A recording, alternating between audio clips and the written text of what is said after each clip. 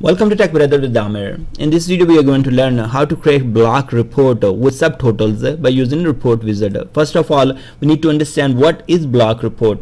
So let me take you to the one of the report I have created. Here if you see that this is a block report where the group value is right here, and then the detail values are starting at the same row, and then we want to have subtotal for each of the group. That's in this case we have Asia, Europe and North America. Let me compare this report to the stepped report. So if we open the stepped report, the stepped reports were the reports where the group value was in the one row, and then details were coming right next to that row. So that's the difference. In the blocked, you will have the detail values starting at the same row where our group value is. Now let's go ahead and create a new project and create this report. Open SSDT, SQL Server Data Tools. Once the SSDT is open, go to File, New, and create new project. We are creating SSRS project, so we'll be selecting reporting services, and here provide the name. I'm going to call this one Wizard Reports,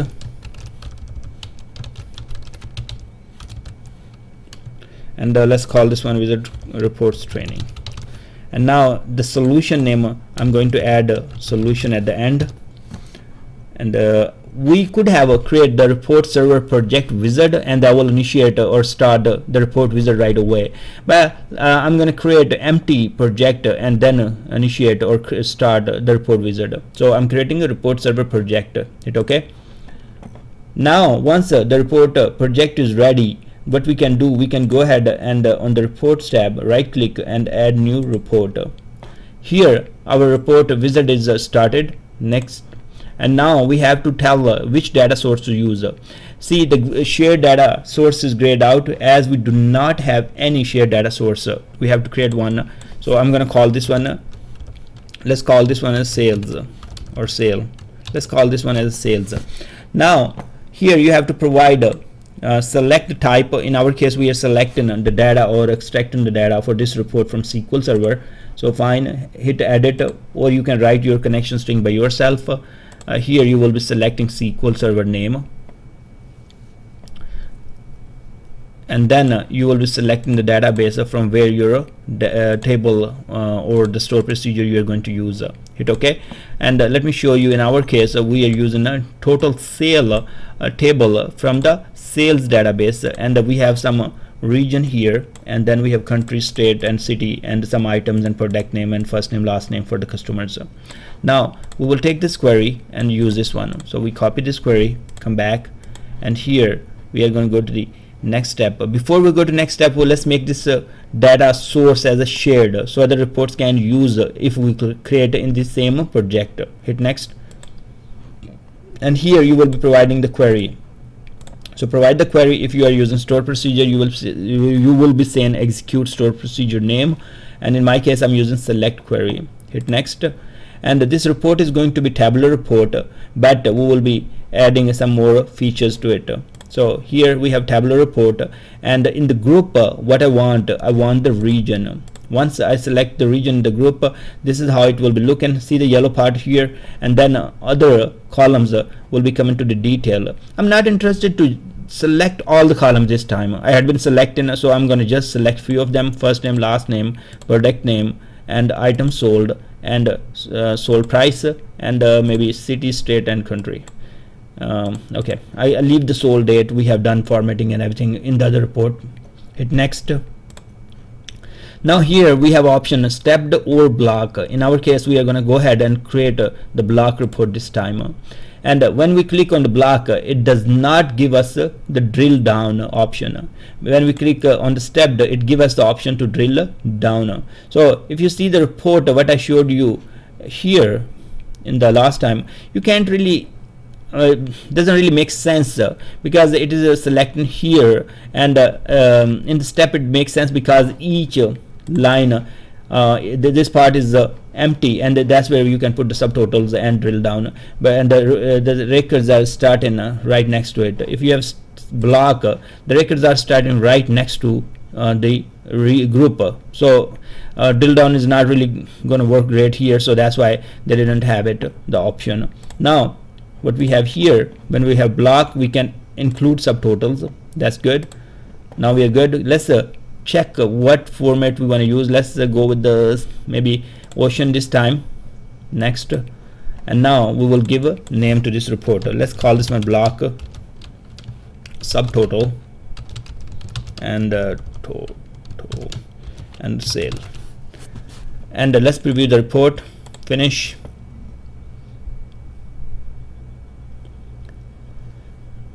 At this point it is preparing the report for the preview, so it is extracting the data, loading the data right now, and we can see that the report is ready, and Asia is coming here, and details are coming right next to it. And if you go back here in the total, we have a subtotal by the Asia region, and then we have the total sold price for that region, and the same we have total for each of the region for America and North America and Europe as well. Now if we want to deploy this report to the, let's go back here, share data source is called sales.rds, and here if you see, this is a, we can go to design and click on the data sources, and here sales is referencing to the sales RDS, and here is our data set name. It is the data set 1. I don't like that part. We can go ahead and change that one always, so we can call this one sale total. Now hit OK, preview the report. It looks, what happened now? It is then a block subtotal sale is invalid. Okay, region is invalid, the value name of the group or data set. Come and apply the hiding. It is either the name of the group containing the current group to hide duplicates over the entire data, name of the current data set.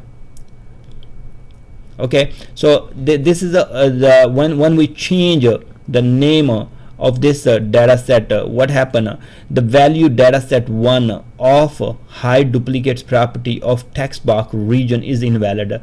So there is a property that is used in this column. So region, that's where we have used that column, that has some property. Now it is not valid anymore because we have changed the data set name. So let's go back to the property design, and let's take a look on the properties. So if we hit text box properties,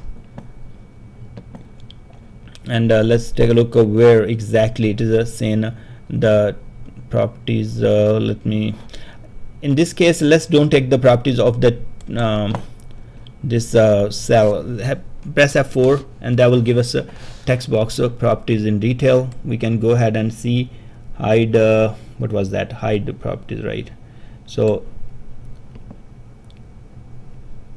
keep hide duplicates. So it is still using the data set 1. So this is the property we need to use, and in this case we have changed to the sale total. So the name has changed. I assume it should change automatically if we are making the changes here, but it didn't. So anyways, one thing we learned here, if you are using this block report and you change the data set name in the then you need to take care of this part. In the stepped report, I did change the data set name, but it did not give me error because this property was not used there. So that's one thing we learned here. Now the report is ready. What we can do, we can go ahead and just save the entire thing, come to design, save it. To go to the properties of anything, you can hit on that one and press F4. That will take you to the properties, and that's it. As we did for to change the property for the region. And now what we can do, we can go ahead and deploy this report. So to deploy this report, we have to click on the wizard report training project and go to properties, and here we have to provide the server name, or sorry, server URL. So target server URL, this is where we will be providing the report server URL. So let me take that report server URL, and then I'm going to provide that here. Also you have to provide where you will be deploying that report. So here it is saying wizard reports training. That's fine with me. That will be the folder that will be created if it is not there on the report server, and that's where our report will go. Now this what you are doing deployment here, why we are doing here, because we want to test our report at the report server and the users can take a look, but in actual project or the workplace, you will not be deploying the reports if you are not a DBA. You will be deploying the reports to maybe dev machine or to your local machine, fine, but you will not be deploying to production and UAT and QA. You will be providing this report to your DBA by using TFS or SVN, some versioning control software, and you will check in your RDL and RDS items, so reports and data, shared data sources and everything, and he will take from there and deploy to the report server. Now anyways, let's hit apply. Okay, right click and say deploy. So now our report will be deployed. So first of all, it deployed the data source, and then it deployed the report. Now let's go to the report server and take a look. So we are at this interface called PC/reports, and we can take a look. In the report server, you will be seeing more like a directory structure and all that, and from here you can also go ahead and run it. But to see more reports and their folders and security, most of the time you will be coming to this interface called the reports underscore SQL 2014. That's in my case, and in your case will be whatever your PC name or and then you will have reports interface, and you will not be using the report server one. So here let's take a look what we have here, and remember we have a wizard reports training, and now that's where our report is. Now we can go ahead and take a look. The report is coming correct, but a few things are missing here. If you see, the names of these columns are coming in multi-row, I will say, or they are multi-lines, whatever you call this one. But what we need to do, we can expand a little bit the width of these columns and then redeploy our report. So let's take a look again. Go to design, go back here. Okay, we are expanding that part. Now we are good. Let's save the report, go back here on the report, and then deploy. We can deploy single reports from the project. You do not have to deploy the entire project. The project can have maybe 100 of reports. You don't want to deploy that all of them if you don't need to, and you can right click on the report and just deploy it. Let's refresh the report now, and now we can see that the column names are coming correct. So this is how you will be creating your block report with the subtotals. So thanks very much for watching this video, and I will see you guys in the next video.